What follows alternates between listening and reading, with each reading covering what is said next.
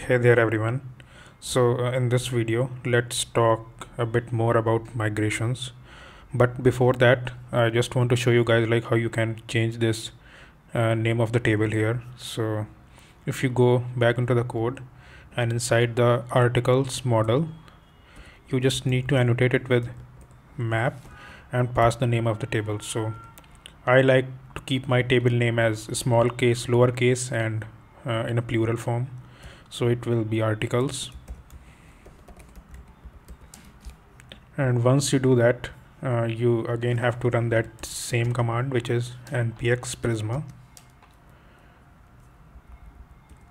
migrate dev. It will ask you to enter the name of migration, so just say it as change table name,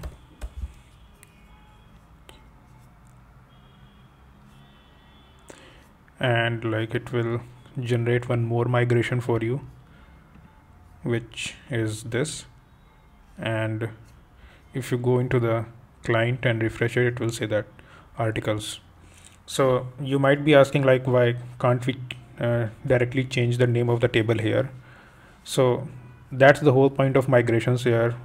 Consider it as a git. So if you have worked in a git, it helps you to keep track of changes that you made in your projects. In the same way, migration helps you to keep track of the changes that you make in a database.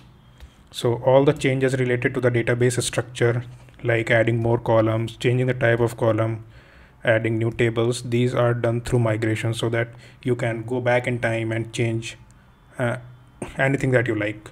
So, and also if you are working in a team, it helps to keep database in sync with all the local machines and all these things. So that's all migration is. So if you're planning to make any changes in the structure of your database, migration is required. So that's all about migrations. One more thing, if you don't want to use this client, Prisma provides you with another alternative solution.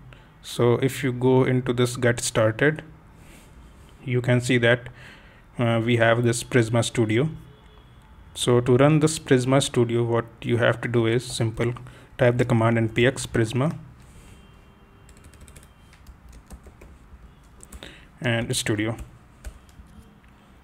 and it will open this UI for you. Here you can see that we have this article table, and you can perform all the things right from here. You can add the record and just save it. You can just select a record, delete one record. So all the CRUD operations and other things you can perform right from here. We'll explore this in more detail once we move forward in this course. So if in case you don't want to use any client, this is the good way to go.